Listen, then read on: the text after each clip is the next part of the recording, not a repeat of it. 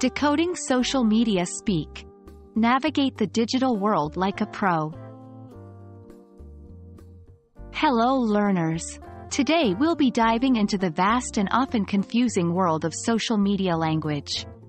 Social media platforms are places where new expressions, abbreviations, and acronyms are born every day.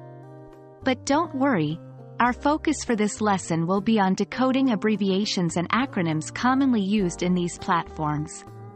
Let's get started. Before we jump into specific examples, let's quickly cover what abbreviations and acronyms are. An abbreviation is a shortened form of a word or phrase, while an acronym is a type of abbreviation formed from the initial components of a phrase or a word. Both of these are used extensively in social media for brevity and efficiency.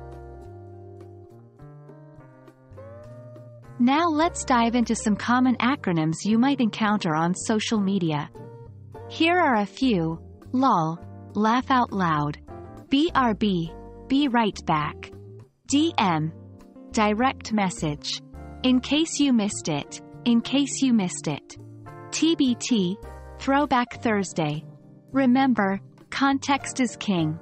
Acronyms can have different meanings in different contexts. For instance, DM could mean direct message in a general context, but in a game, it could mean Dungeon Master. Let's now look at some commonly used abbreviations on social media. By the way, emo, in my opinion; IDK, I don't know; TBH, to be honest; SMH, shaking my head. Just like acronyms, abbreviations might have different meanings based on the context they're used in. Always consider the overall message to understand the meaning correctly. Now that we've covered some of the most common acronyms and abbreviations, let's put our knowledge to the test with some examples. 1. Post. BRB, gotta check my DMs; #busy. 2. Comment. TBH, IDK, how she does it; SMH. In the first post, BRB stands for be right back, signaling that the person will return shortly. DMs refers to direct messages. The #busy signifies that the person is occupied. In the comment, TBH means to be honest, expressing that the commenter is giving their honest opinion.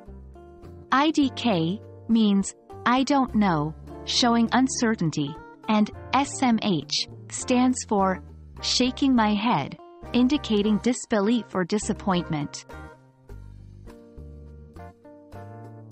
And that's it for today's lesson. We've decoded some of the most common abbreviations and acronyms you'll find on social media. The next time you come across these on your feed, you'll know exactly what they mean.